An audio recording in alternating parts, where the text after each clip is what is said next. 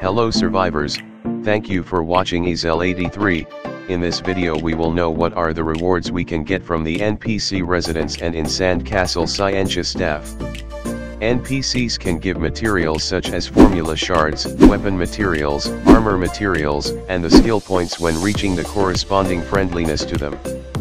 So now let's go to Hope101, here we will go to the 4 NPCs which will give formula shards.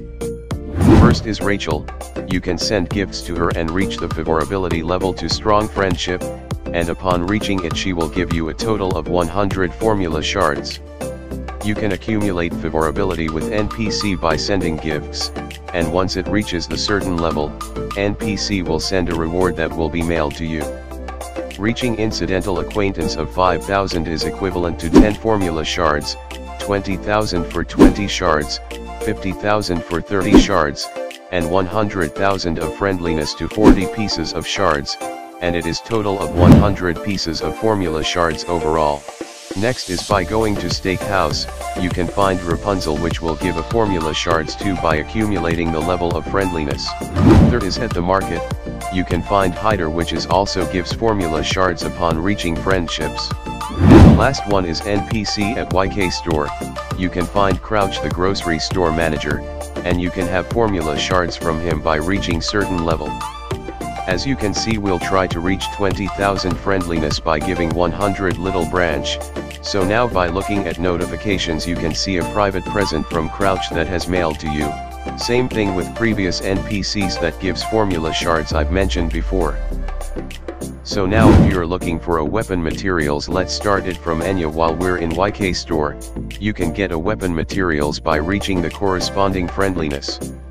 Same thing with Tom the 101 resident that you can find him near the fountain, and for armor materials, you can find Vincent the caravan gathering expert at City Hall. And also from Fernando, the caravan vice captain of the camp. And if you're up to get some skill points from NPC to upgrade your abilities, you can find Chris at City Hall and get rewards by reaching at least 5,000 friendliness, same thing with Judy the third caravan building expert, Stephen the cooking expert at the steakhouse, and lastly Ivan, the NPC at weapon shop.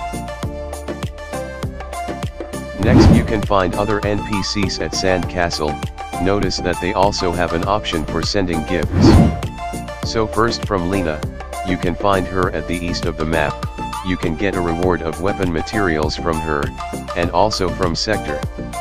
Next from Scientias you can find him at the northwest side of the map and get armor materials from him, and also armor materials from Zenby. And the last Quintius and Quinta that you can get a skill points from them by reaching certain amount of friendliness. Also I provide this graphic representation with regards to the NPC and their rewards given. And that's it. I hope you enjoy and learn what are the rewards from NPCs that may give to you upon reaching the certain friendliness. Also don't forget to subscribe to get the latest tips and tricks in this free to play series.